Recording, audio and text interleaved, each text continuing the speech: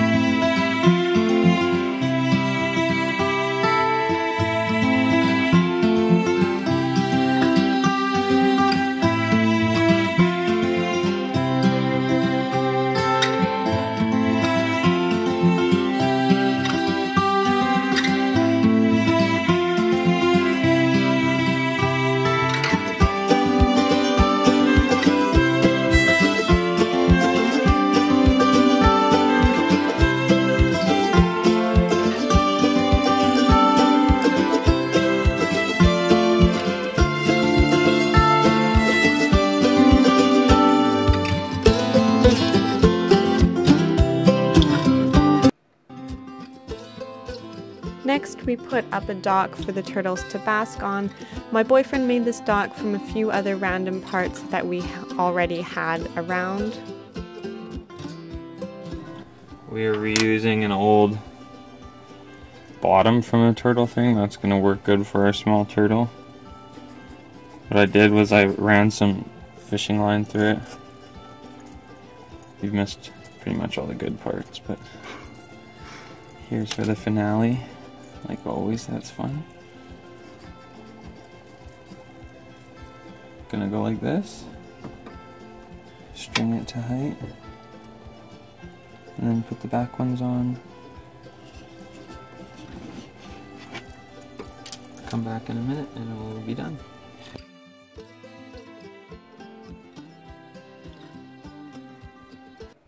Then I added some driftwood.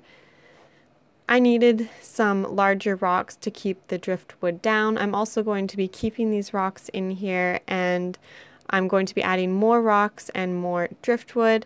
I'm adding more rocks and more driftwood so that the turtles can reach the surface easier. They like their water to be fairly shallow, and I know that the way this isn't good for them, so they're going to have kind of a structure that they can climb up. These turtles like to kind of climb on rocks and driftwood and make their way up to the tank kind of by climbing and gliding instead of swimming and working really hard. So I'm going to be adding that stuff in there. I just didn't have it right now at this moment.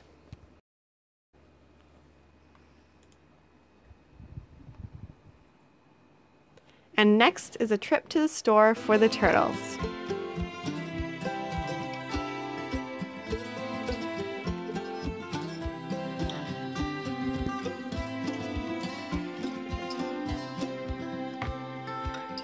So, when it comes to the appearance of the common musk turtle, the younger turtles have a higher point on the back of their shell. You can see this with my turtles. These high points will flatten out a bit when they get older and when they're adults. Their head also has two parallel yellow strips from their nose to their neck. These yellow strips may fade as they get older, or they may stay the same. These turtles are in the wild in eastern North America, so they're from Florida to Ontario and Quebec, Canada, and then they also go west to Texas and Wisconsin. In the wild, these turtles are found in slow-flowing streams and rivers, as well as in lakes and ponds. So they spend most of their time in shallow areas and shallow water with a lot of plants and a lot of driftwood and rocks and things growing in the waters. So they don't have open, clear waters. These turtles are often called stinkpot turtles because they can smell when they become frightened or startled. I haven't experienced this yet, and I thought that they would be frightened coming from the store into their new tank, but I didn't notice anything. So these turtles do stay very small. Their maximum length is about 4 to 4.5 inches. The males are a little bit larger than the females, but they won't reach more than 4.5 inches. In the wild, these turtles can live for 30 to 50 years. So when you keep these turtles as a pet, you need at least a 20-gallon aquarium for one turtle. If you have a pair, you need to have a 40-gallon aquarium. You will also need a filter. Turtles are known for kind of being messy and dirty animals, so a good filter is definitely required. These turtles, they're mostly aquatic and they don't usually leave the water, so you will need to provide a basking area, but they won't go up and bask very often. They'll usually be found walking around the bottom of the tank and kind of exploring in the plants and just kind of crawling along the bottom.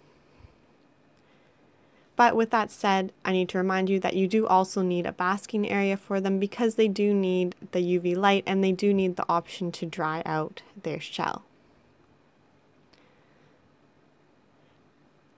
They don't always swim, they like to kind of glide, as I mentioned, so they will need a lot of climbing and rest spots for them to sit on. I already mentioned that I will be adding a lot more driftwood and rocks to this enclosure so that they will be able to reach the top basking area without having to swim too much, and they will have a lot of rest spots. So when it comes to lighting and temperature, I did mention that these turtles do need a basking light even though they don't really bask. So they do need the UVB bulb. This helps them make calcium, and without it they will have a vitamin A and vitamin D3 deficiency. So they need to have that UVB light. You should keep the lights on for 12 hours and off for 12 hours. So you want to kind of keep it as close to the natural rise of the sun and setting of the sun, so you can kind of adjust that to your area, but keep it as close to natural as possible. You will also need to have a heater in the water to keep the water temperatures from about 72 to 78 degrees. You want to keep it warmer for younger turtles, so more in the 78 area if the turtles are younger. So they also like to have kind of cave type areas, places that they can climb on. They do need a strong filter, as I mentioned, because they can be very messy. When it comes to the substrate, you don't even really need to put substrate. You can use river rocks. You're pretty open to use whatever that you want. And lastly, when it comes to feeding, in the wild, these common musk turtles will eat a variety of small snails, crayfish, aquatic insects, and they will also eat some plants. So you kind of want to copy that diet when they're kept as pets as well. You can feed them as pets earthworms, cut up fish and shrimp. You can feed them crickets and bloodworms, and you can also feed them the turtle pellets. But I would keep their diet very different, with a lot of different things that you're offering them, especially when they're young. I would not recommend just giving them the turtle pellets. They will also eat algae wafers and mealworms and earthworms. You also should put some calcium on their food. I used to always be really kind of worried about how they would get the calcium, because when I would cover my turtles' food with calcium and put it in the water, the calcium powder just flew right off the food. So it didn't really make sense to me, and I kind of knew that they weren't actually eating the calcium, so I did put a cuttle bone in my turtles tank, my red ear slider, which I will be putting a cuttle bone for these guys as well.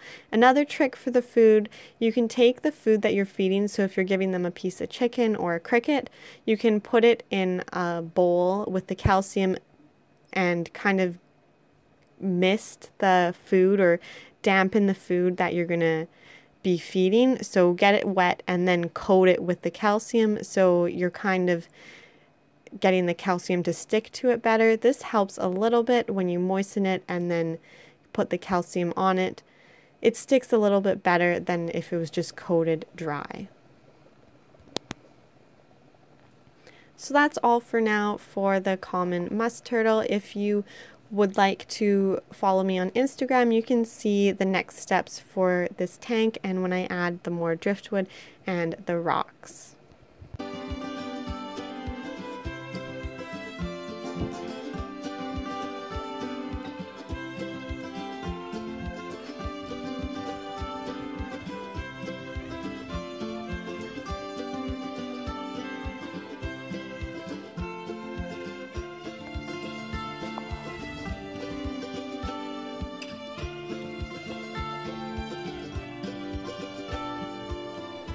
I hope you enjoyed this video. Please like and subscribe to see similar videos on a lot of different animals. Thanks for watching. Bye.